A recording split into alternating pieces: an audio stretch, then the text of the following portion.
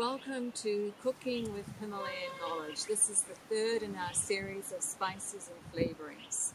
These spices are not essential, but they are very useful. And we'll start with tamarind, which in Hindi it's called imli, a very widely used cooling spice. It's used in chutneys and in all types of sweet, savory dishes like in pumpkins. And this is in its raw form. This is soaked and drained so that the pulp comes out, and it's used in this form. This is Ajwain, also known as carom seeds or bishop's weed. It's a very assertive spice. It's a very powerful digestive, used in lots of savories such as pakoras and parathas, and vegetables that are a little harder to digest. This is Kalonji, or also known as nigella seeds or onion seeds, although it's not related to the onion family. It's also used in savory dishes, and it's used a lot in pickles, especially mango pickle. Now we have our chaat masala, which is not like garam masala and can't be used instead of. It's a very pungent, sweet, sour masala that's a favorite to garnish savory dishes with, especially those yummy deep-fried dishes.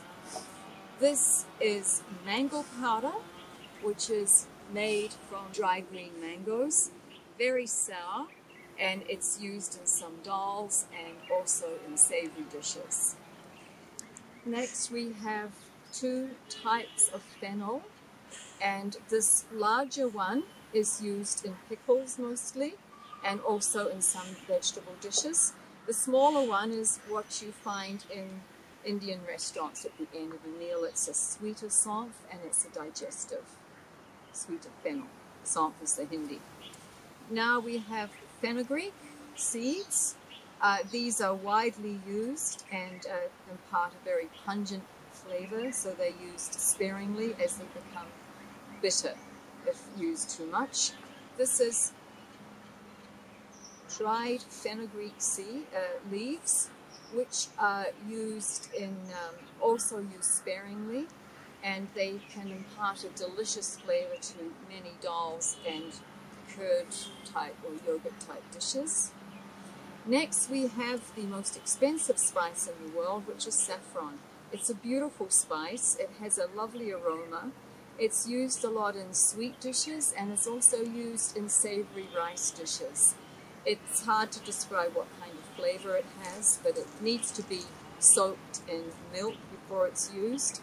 And it's the most expensive spice because you need thousands of flowers to get these stigmas of the crocus saffron flower. Now this is Himalayan black salt, not to be used interchangeably with regular salt because it has very powerful sulfur overtones, and it's a favorite in masala to be used on top of savory dishes, especially things like samosas or pakoras. And we have mustard seeds, which are used widely in South Indian cooking, and there's many varieties. They're also used in Northern India a lot in pickles. They're a wonderful preservative to use in pickles. And that takes us to the end of our useful spice series. Thank you.